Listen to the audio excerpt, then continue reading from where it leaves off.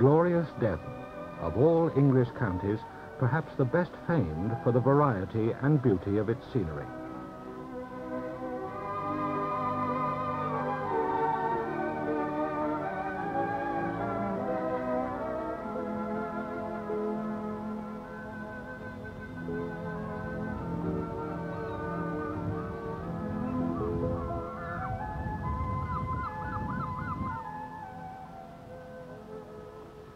Every year, thousands of people make their way to the sandy beaches and green lanes of Devon, escaping from the towns and suburbs and from the factories and the shops to holiday in this pleasant and welcoming county.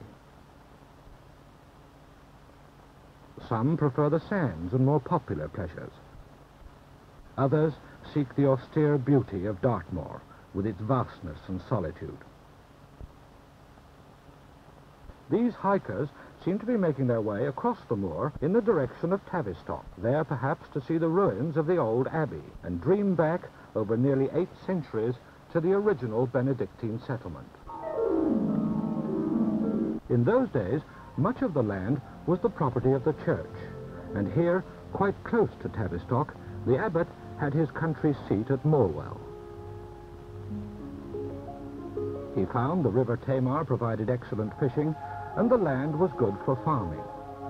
Records exist to this day giving details of what this land was earning in the 15th century.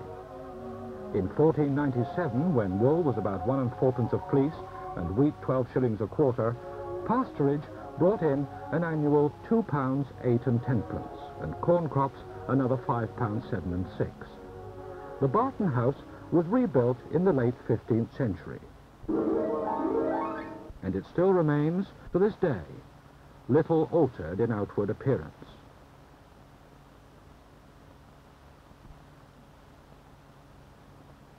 There's a vast difference, however, in what this land now produces.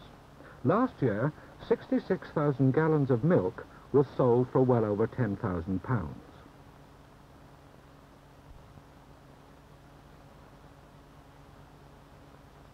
Mr. Archer Neave now farms Morwell, and since he first took over the tenancy in 1949, he's made a great many changes.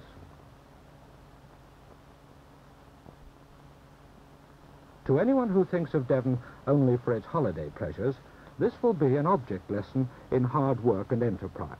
Coming from the drier climate of Essex, Archer Neave found a very different set of conditions in this rainy area. Standing over 400 feet above sea level, the land gets about 53 inches of rain a year. The weather is liable to change quickly, and a flexible system of farming is needed. After a short period of mixed farming, Mr. Neave realized that the true value of the land lay in its pastures and not in its corn crops. The wet climate meant corn was out and grass was in. In place of mixed farming, a streamlined system for milk production has been established. To feed his pedigree Ayrshire herd of 89 cows and 83 followers, Mr. Neave relies on a simple grass and kale rotation, with some rape and perhaps winter rye as a catch crop.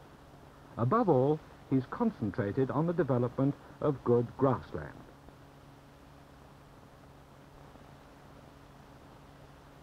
This shows the layout of the 200-acre farm. It's in fairly hilly country about 5 miles southwest of Dartmoor, and it's completely surrounded by woods.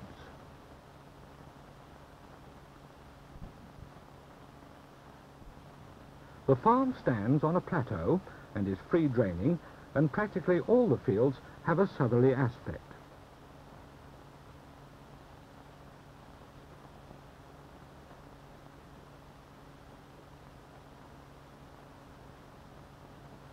It looks quite a picture, but some years ago, when Mr. Neave first came to Morwell, the ingoing payable amounted to no more than 8 6 per acre. The farm buildings were rather out of date. Now the shippen has been converted into calf pens, a yard and parlour system has been introduced, and the yards concreted.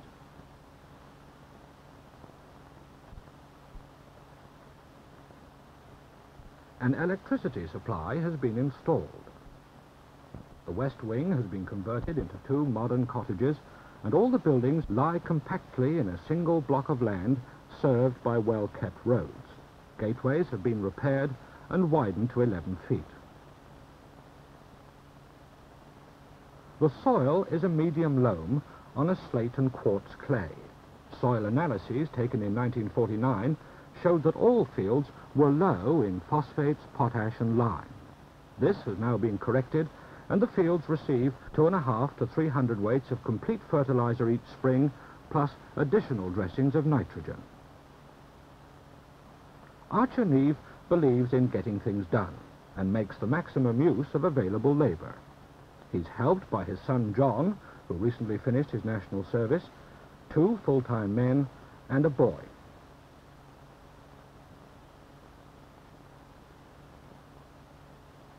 The changeable climate makes it very necessary to get a move on when conditions are right. Let's start Mr. Neave's farming year in late February, when the cows are well into his last field of kale. The kale and some rape have been grazed throughout the winter, and by using a kale and grass rotation, Mr. Neave simplifies his farming. While there is still 3 to 4 weeks kale for the cows, he makes his preparations for early grass. This second-year lay of H1 ryegrass is to provide the early bite this year, and it therefore receives a dressing of nitro chalk at 400 weights per acre. The cows are still enjoying the kale, and it's certainly good stuff. All fields are supplied with water, about 3/4 of this being done with buried alkathene tubing, although here a portable tank brings water nearer to the grazing face and avoids excess poaching in any one place. Winter grazing is supplemented with silage, which is cut and carried to the fields. The pit is nearly empty now, the end of some 300 tons of winter feed. Spring grass should be ready in another couple of weeks.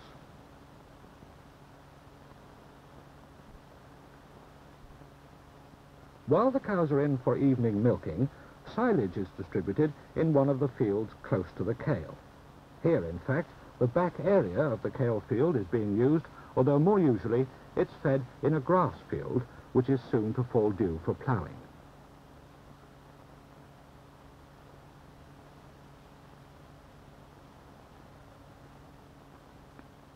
As a rule, silage is fed behind an electric fence. This prevents it from being trampled and wasted, while the field gets an even natural manuring in readiness for the next crop.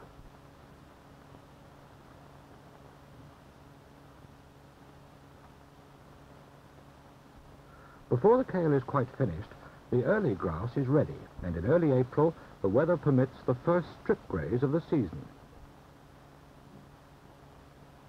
The dressing of nitrogen we saw being applied has meant an early full crop of high-quality grass. Further grazings and 2 silage cuts will be taken from it during the year.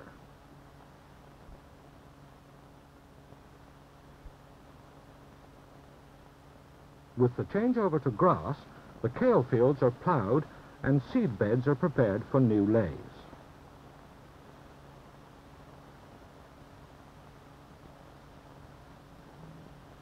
After the usual preparations, CCF is applied at 300 weights per acre and harrowed in.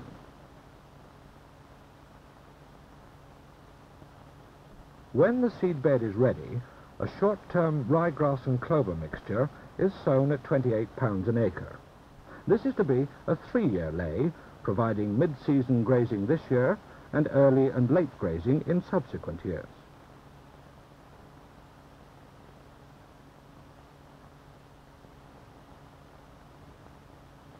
Much importance is placed on rolling thoroughly to give good consolidation.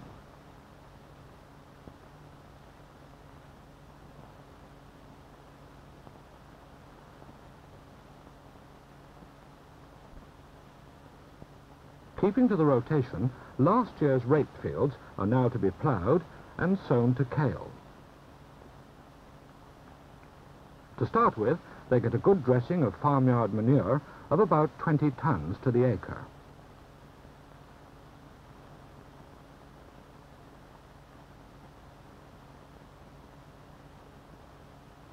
This is then ploughed in with the stubble.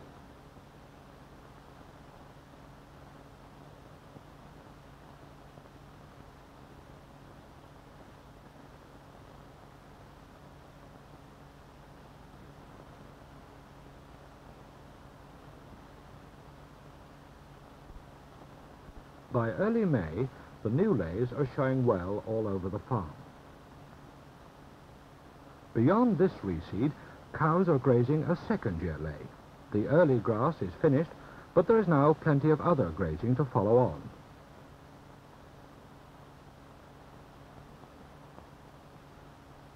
The acreage of temporary grass has been more than trebled since 1949, and at the moment there are only 36 acres of permanent pasture.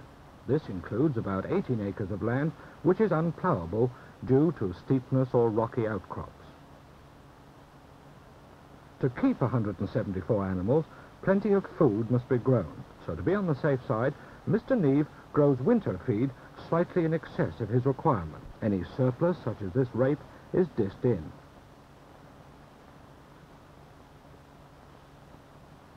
This field is now ploughed, and after getting 400 weights of CCF to the acre, it will be drilled with kale. The marrow-stem kale is sown at 3 pounds per acre. Invariably, this seed has been dressed to give protection against flea beetle, wireworm, and fungal disease.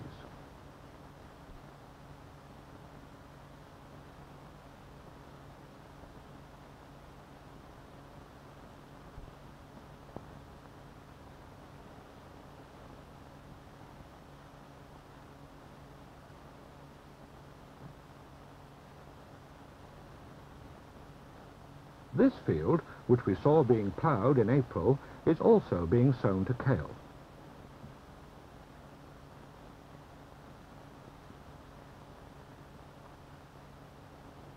Mr. Neave works quickly, and here, in fact, he started drilling before the fertilizer distributor has finished in the field.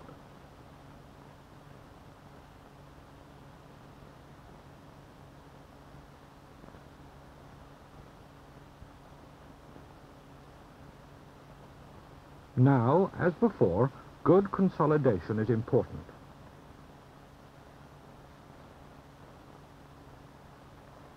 Another field for kale. This year, 3 fields in all are being sown. This green crop plays a vital part in the farm's economy, and 30 to 40 acres are grown every year.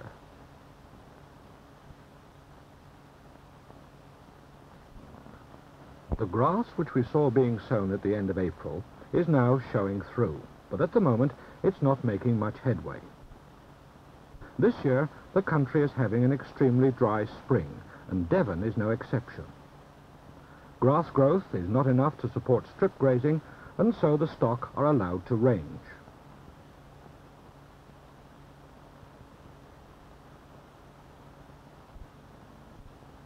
Archer Neave has good cause for concern. The land is crying out for rain.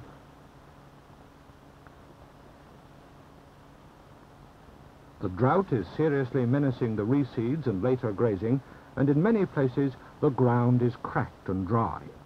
Such weather is a severe test of milk production, but even under these conditions, maintenance and 4 gallons are produced from grass.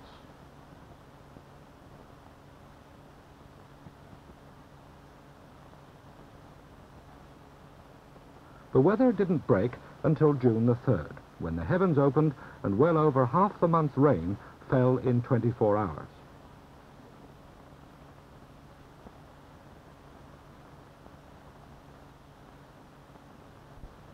From then on, sunny days were the exception, and Devon was in for a damp and dreary summer. And so were the holidaymakers. From a cow's point of view, you get no holiday anyway, and a drop of rain was just what we needed, so back to strip grazing.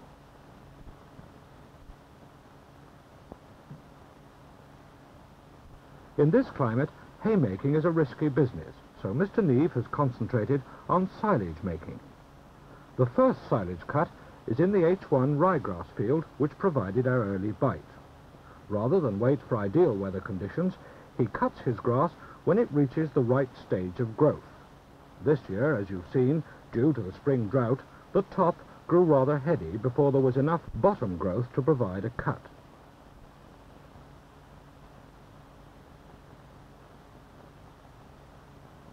Once started, 4 fields are cleared in the shortest possible time. Mr. Neave uses only a small team, but they work hard and they work fast.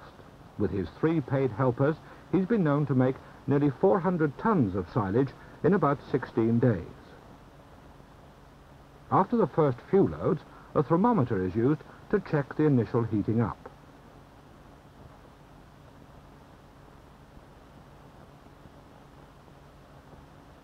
Then the pit is rolled. Cutting continues as load by load the pit is filled and compacted.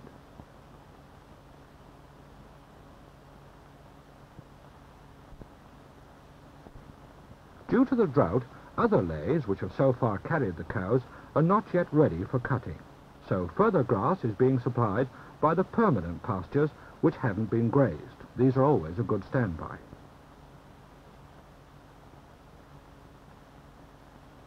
This is all the grass available for silage at the moment, so Mr. Neave decides to seal off this first half of the pit with a layer of ground limestone to protect it from the weather.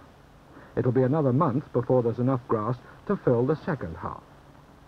The lime requirement of the land is also carefully watched, and ground limestone applied where necessary, as in this field, which has just been cut for silage. All lays which have been cut are dressed with CCF at 300 weights to the acre.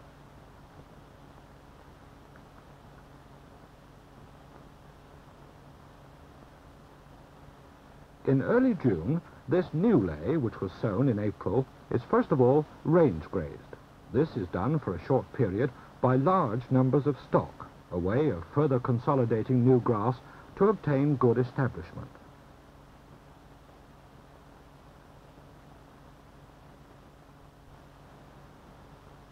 When all the reseeds have been grazed over, they get a further 200 weights of nitro chalk to the acre.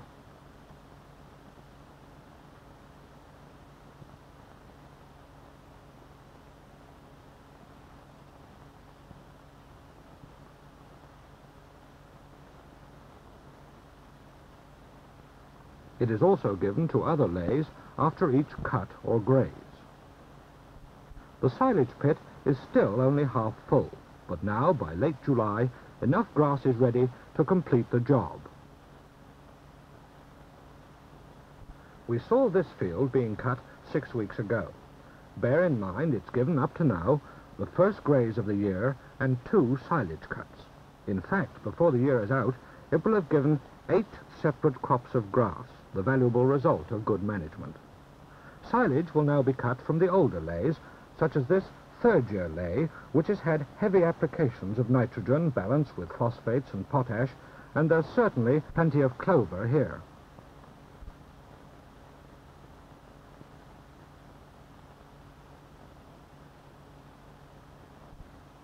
When full, the pit will be completely sealed with limestone and covered with corrugated metal sheeting, which cost Mr. Neave about £110, money well spent to keep his silage dry. It contains 36% dry matter with a 14% protein content. Let's go back and look at the kale which was sown a month ago. In late June it was being hoed, and now, in late July, it can be seen growing away well.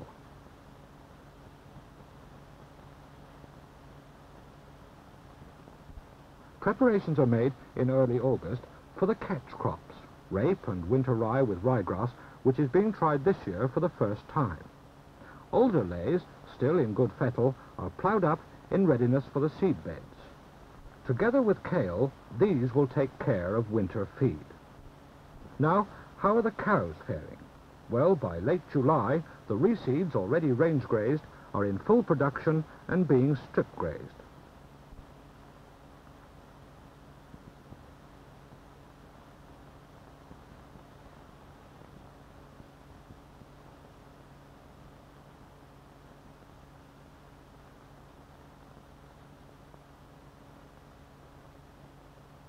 After grazing, the field is topped over to level up the sward and to encourage even growth.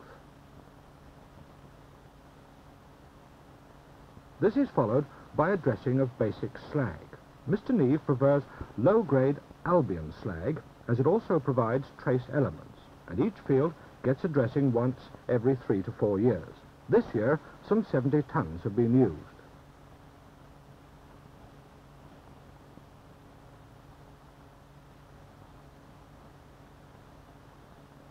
In early September, nitro chalk at 300 weights per acre is applied to certain selected fields to extend their use for late grazing.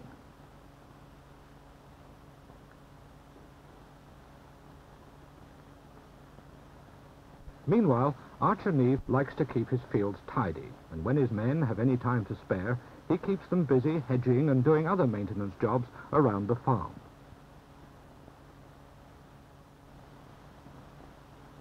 By the end of September, grass which is ready has to be ranged, as the ground has become too wet for strip grazing.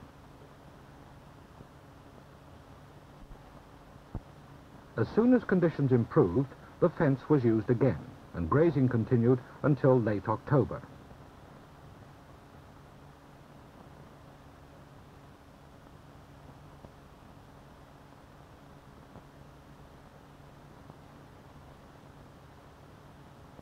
Now, with the onset of winter, the 89 dairy cows have started on the first field of kale.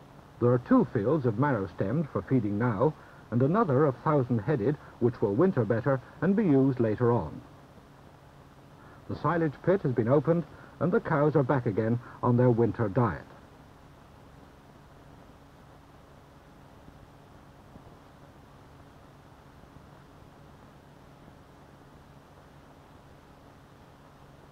So far, we've dealt only with the provision of food for the herd. We've seen how grass and kale are grown on this farm. Now, what about the way these crops are turned into milk and then into cash? The dairy herd must be well managed to make the most of the work and the money which have been put into the land. Archer Neave is proud of his T.T. Morwell herd, which he's built up to more than twice the number of animals carried on the farm just after the war. At the moment, it consists of 89 pedigree Ayrshire cows, 2 bulls, and young stock.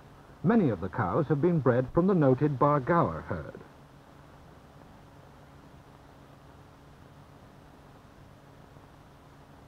The parlour accommodates 6 cows, 5 being milked at a time.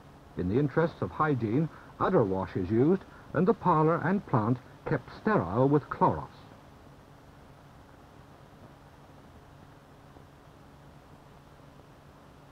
The 83 cows in milk can be dealt with here in about 1 3/4 hours.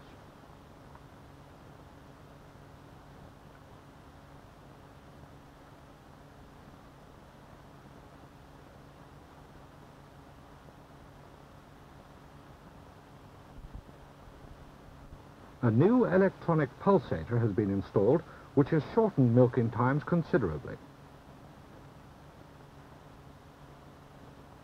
It can be seen that these old buildings have been completely modernized inside and fitted with up-to-date equipment.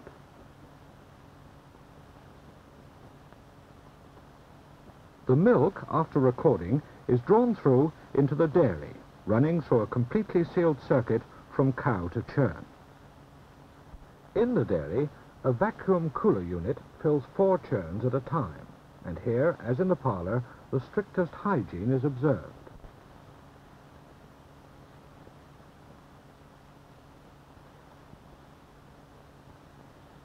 Washing up utensils in dairy detergent ensures their complete cleanliness.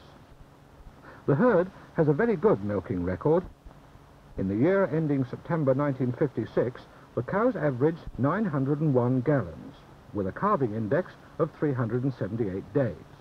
The heifers averaged 703 gallons.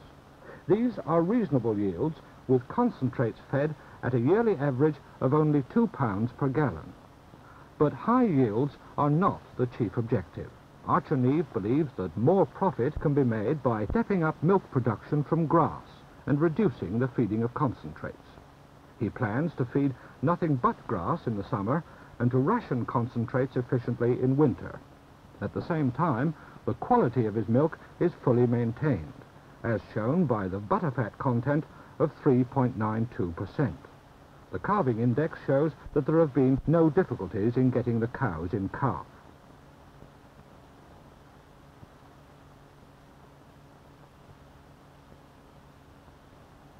During the winter period, then, the cow's maintenance and 2 gallons of milk are obtained from kale and silage. 4 pounds of concentrates are fed for every gallon above this. Generally, no concentrates are fed during the grazing season, but cows whose previous lactation and rest period justify it get 4 pounds of concentrates for each gallon after the 4th. The herd is predominantly autumn calving. Heifer calves, which are to be reared, are bucket-fed for 35 days. During this time, dry feed is introduced when they're about 6 days old to encourage rumination before milk feeding is stopped.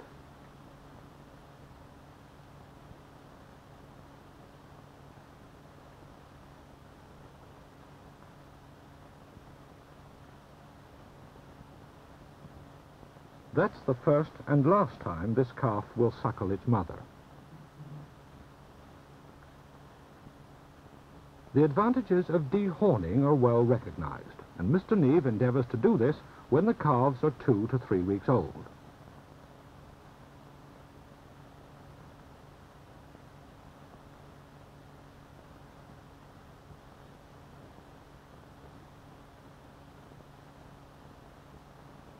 At least 10 days before they go out to grass, they are vaccinated against blackleg. They're then between 5 and 9 months old.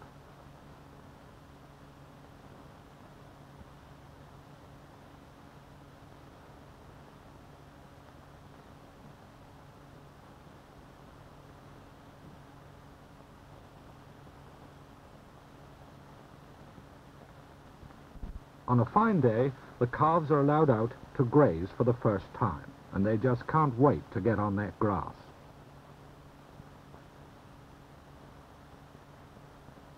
The fact that this paddock is the old burial ground of the monks doesn't seem to worry these youngsters, but it deters Mr. Neave from ploughing it up. Note the roomy bodies of these calves.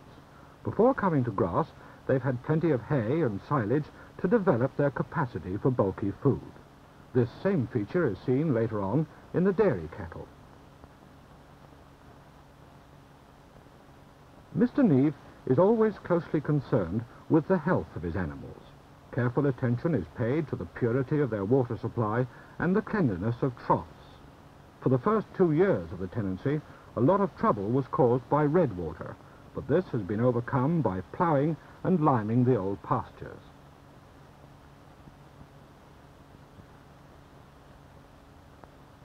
Small shelters containing mineral supplement are to be found in every field. The health of the herd is reflected in the quantity and the quality of the milk. Every year TT tests are made, and since the herd was formed in 1949, there have been no reactors.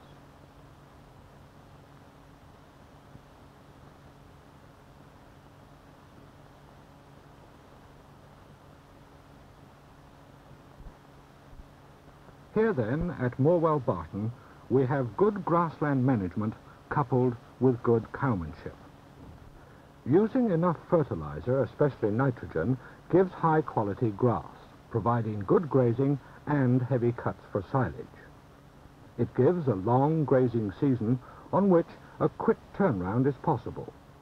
Stock numbers can therefore be high.